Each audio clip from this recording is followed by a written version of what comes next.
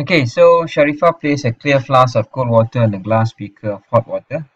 So she left the setup aside for 10 minutes. Now there are lots of temperature going on here. So first of all, what is hot water? Hot water is something, usually anything that's more than 30 degrees Celsius, we humans would normally call it hot water. Something that's above room temperature. And then we have cold water, which is anything that is lesser than the room temperature, which is lesser than 25 degrees Celsius usually. And then we have the surrounding air, water vapor in the surrounding air, which is about 25 to 30 degrees Celsius. Now, we have water vapor in the surrounding air. We have water vapor inside the beaker. We have water vapor in the surrounding air. We have water vapor inside in this space here, coming from the evaporation of the hot water.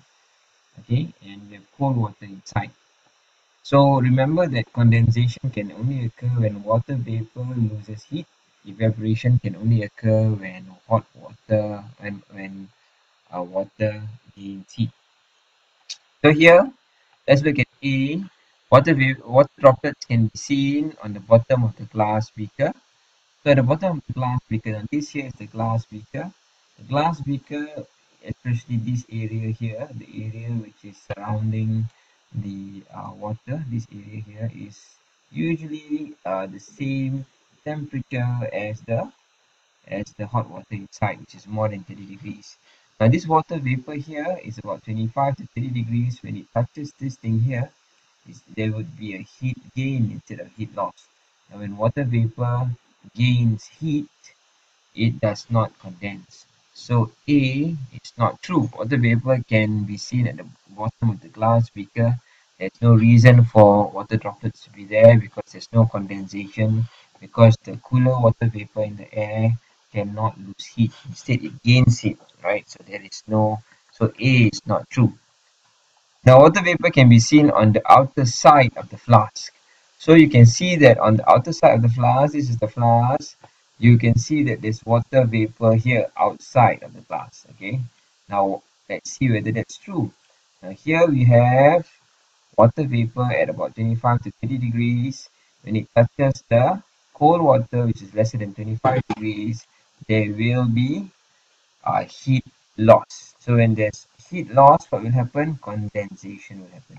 So B seems to be, B is correct. Okay, let's look at C. Water droplets can be seen on the inner brim of the glass beaker. And the inner brim of the glass beaker is here. This is the inner side of the glass beaker. Remember that there is actually hot water vapor here. Hot water vapor. Why is it hot? Because it came from the hot water. So when the hot water evaporates and it touches the inside of the brim, right? The brim of the inner brim of the glass beaker. Now this area here is usually the same temperature as the air outside, which is about 25 to 30. So from 30 degrees to 25 to 30 degrees, there will be a heat loss. So when there's a heat loss from higher temperature to lower temperature, there will be a heat loss, and therefore there will be water droplets all around here because there is a heat loss of water vapor. Alright, so C seems to be correct as well. And let's look at D. Water vapor can be seen at the bottom of the flask. At the bottom of the flask here, again we have water vapor at about 30 degrees Celsius touching the colder water, which is less than 25 degrees. So from a higher temperature to a lower temperature, the water vapor the water vapor of 30 degrees will be touching a surface of 25 degrees. The water vapor will lose heat. When the water vapor loses heat, there will be condensation. Alright, so when there's condensation here, that means D seems to be correct as well. Now I've said all this in quite uh, a fast pace because I'm trying to limit the video to 5 minutes or else it'll be very difficult to upload.